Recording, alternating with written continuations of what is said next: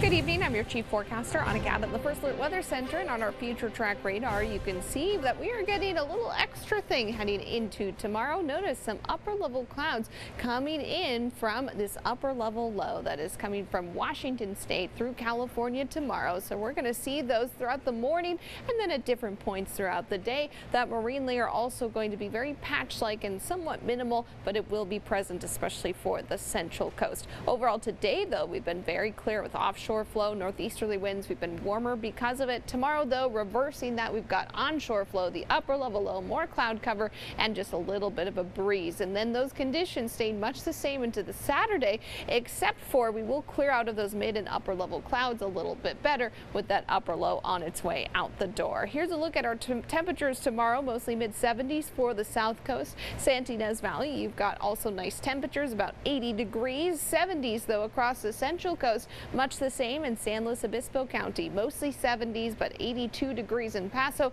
and some of our beach areas in the 60s, and Ventura County. Your highs tomorrow mostly going to be in the 70s, but Ojai at a very pleasant 81 degrees. Enjoy the rest of your evening.